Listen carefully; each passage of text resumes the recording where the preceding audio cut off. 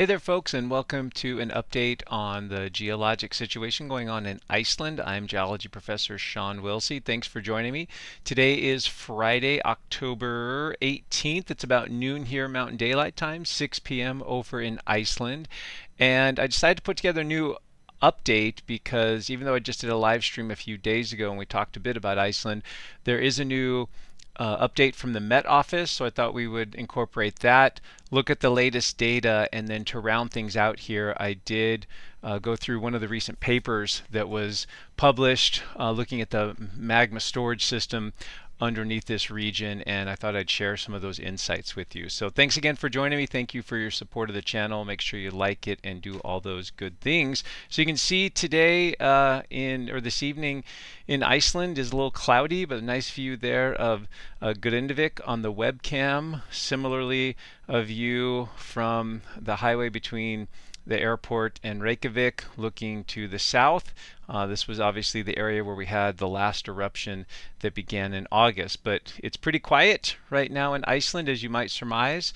So let's just jump right to the Met Office's update, which came out yesterday. And there's some good detail here. I'm actually really pleased with the amount of not just detail but explanation that was put into this update that came out yesterday. So props to them. So magma accumulation, as you might imagine, continues. The uplift is continuing.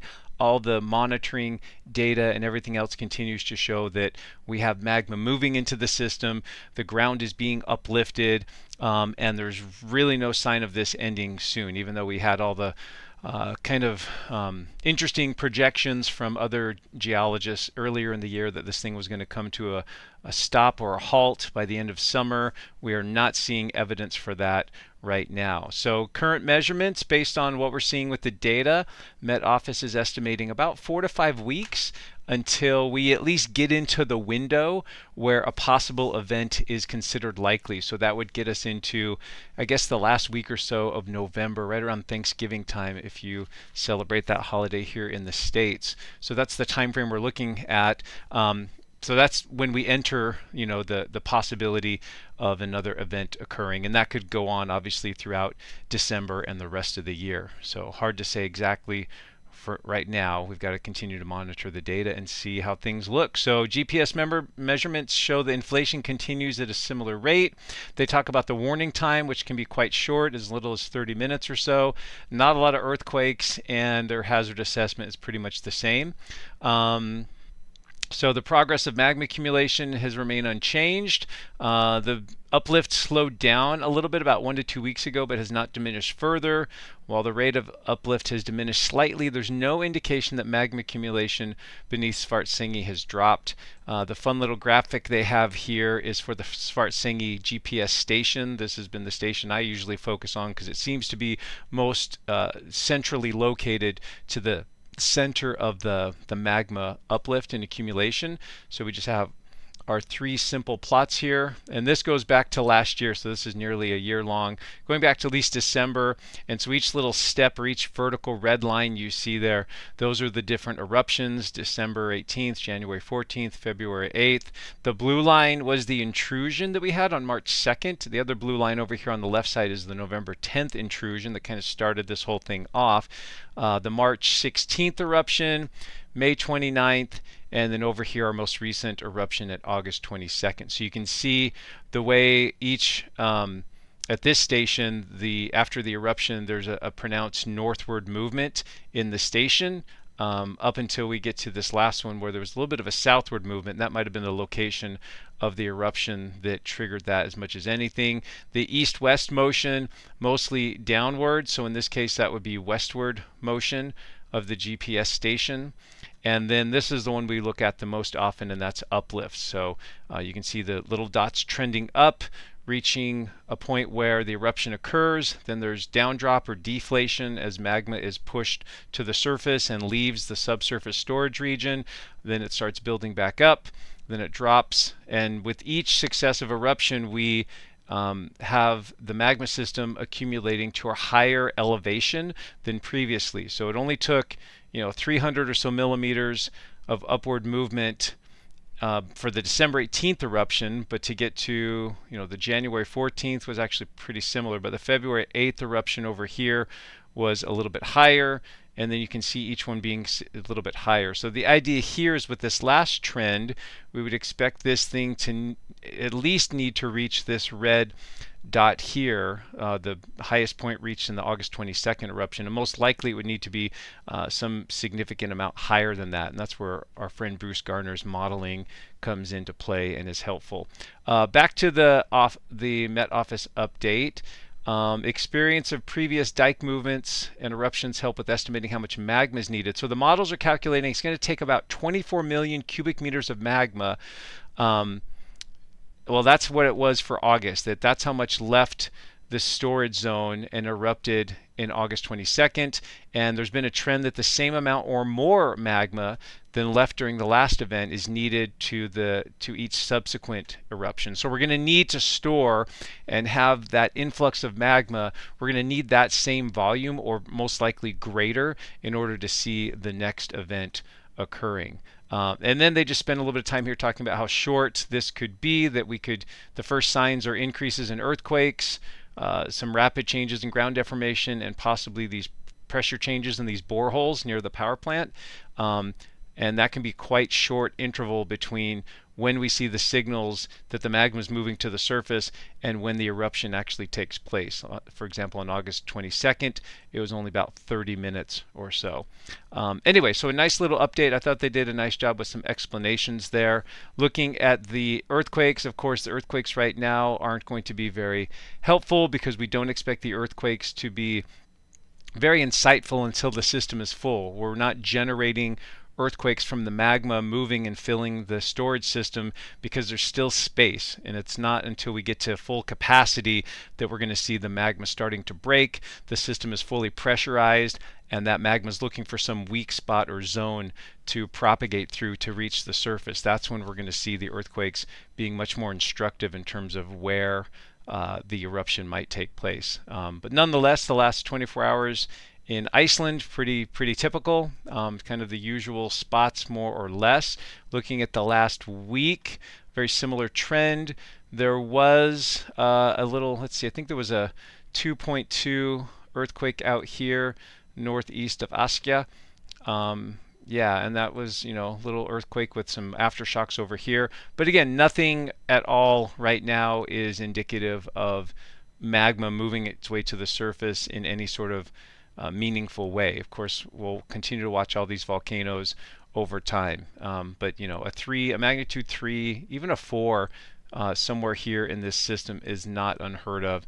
It's when we see combinations of the seismicity, the ground deformation, other data, that things become a little bit more alarming and a little bit more meaningful. GPS data, similar to what we just saw there, but a quick look here at the latest GPS measurements from, I picked the Edvard system. Let's go to Svartsengi, although they all show the same sort of thing. So there's our trend. So the GPS data will continue to be insightful, but until we get to this, about 160 millimeter mark on the uplift, until we get to there, which is probably many weeks out, as the Met Office said, probably like a month or so, probably not going to be a whole lot to watch there. So just some brief data there, and then I thought I'd spend some time looking at this paper that just came out in Journal of Science. This came out a few weeks ago. I mentioned it in one of the previous updates that I hadn't quite been able to digest it. Actually, a viewer sent it to me, so I was able to get this in full journal article, so appreciate helping me with the access to that. Let's see, let's go through a couple things here. So these are typical science journal publications where your abstract, the first section is sort of like the problem, introducing the region in terms of its geologic setting, and then they get into their methods and talking a little bit about what they did, and then it ends up at the end of the paper going over conclusions and stuff. So it's a fairly short journal article. I think it's only 4 or 5 pages, which is nice and tidy. But science, we do tend to communicate in these very technical journal, technical writing kind of ways, so it can be very difficult for folks to understand everything that's going on here. So let me do my best to give you just sort of the gist of it, the Cliff Notes version, if you will, of this paper. So they basically, and there's a whole list of authors here, so shout out to all these great authors who put this together. And basically what they did is they sampled lava from the first 4 eruptions of this most recent eruptive history. So the December 18th, January 14th, February 8th, and the March 16th eruptions. They took multiple samples from those eruptions. Now, some of those eruptions only lasted a few days. Others, like the March one, lasted several weeks, but they took multiple samples from different places around there, looking mainly at the geochemistry, because you're able to look at these fresh lava samples that you collect very soon after they've erupted. Those lava samples are, you pour water on it, you quench it. You've probably seen videos that show that, how these samples are collected.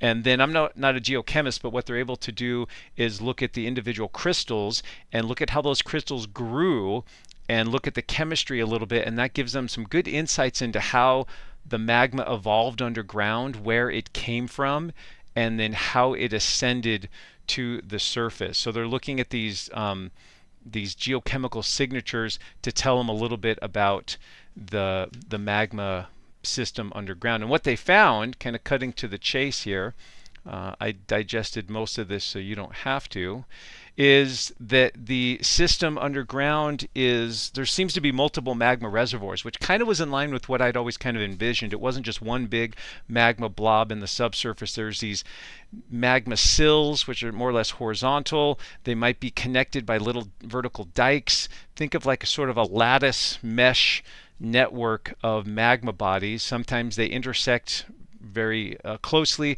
Sometimes their connections might be more tenuous and not so well established. But basically, here's some of the highlights here. So they found a different trend in the February eruption was a little bit different than the December, January, and March eruptions. So here they say prior to the December and January eruptions, the magmas were likely isolated from each other. So they were in different magma storage zones until immediately before the eruption, and then they were brought together. They mixed, but they were mixed on the way up towards the surface, and then mixed incompletely either in one reservoir or during ascent. So they found that trend in the data. And speaking of those same eruptions, further suggests that they were not supplied from a single reservoir that was being homogenized with time. So it's not like it was one reservoir that was kind of evening everything out in terms of its chemistry. There was discrete, separate reservoirs that only became mixed very shortly before it all made its way to the surface. With the February eruption, they found a little bit different trend in the data, where the February eruption was fed from a single, almost homogeneous magma reservoir. So this one does seem to be one body where the magma chemistry was more or less uniform throughout.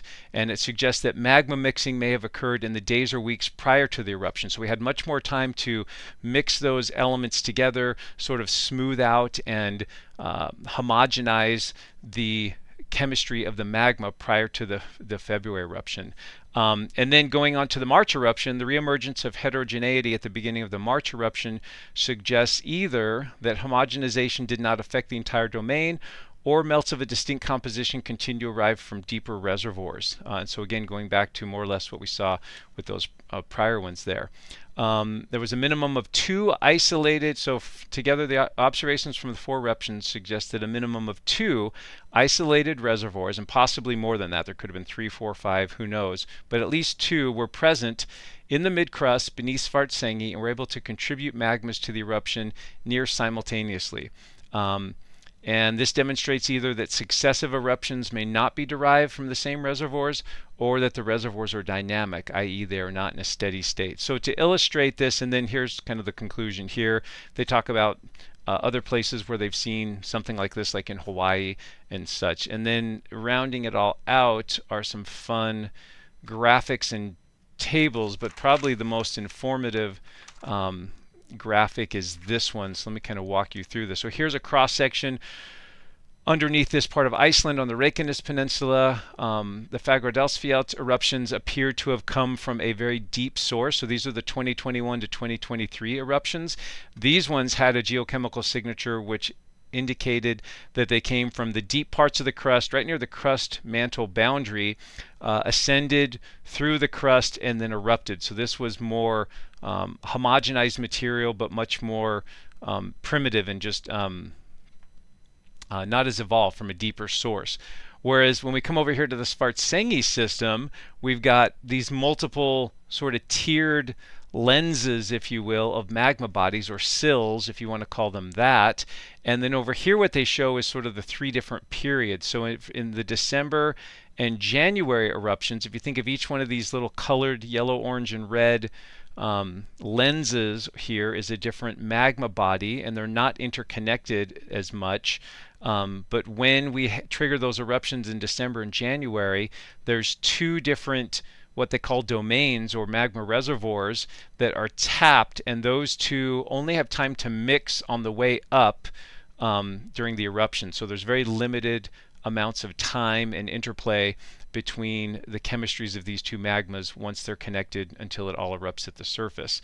The February eruption, what they see is something different, where there was this, in this case, the yellow one here and this red one. The 2 magmas were mixing much more intimately, and you were getting a more homogenized material. So it was kind of a blend of the 2 magmas, because there was some residence time of the magma down here at that time. And then when we do March and May, we kind of go back to the same situation we had up here, where we're tapping 2 discrete and separate magma bodies, and then those are getting blended only during the ascent as it all sort of comes up there. So fun little explanation there of what they call these dynamic magma domains.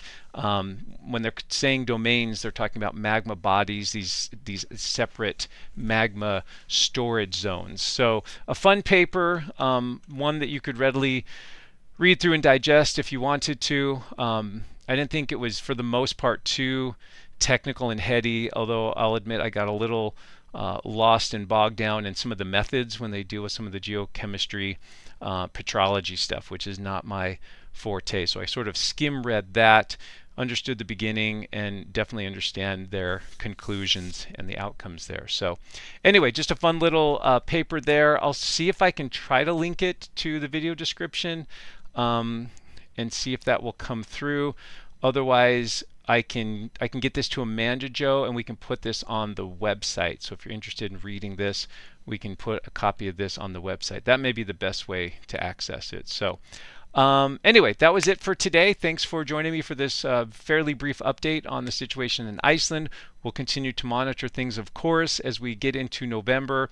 It could get a little more interesting. At some point, it will get more interesting for sure, as this data continues to come in and we start seeing some changes as this magma body reaches capacity in the subsurface, and we are looking at either an eruption or possibly some sort of underground intrusion. So thanks again for joining me. Hope you're well, and we'll see you next time. Take care.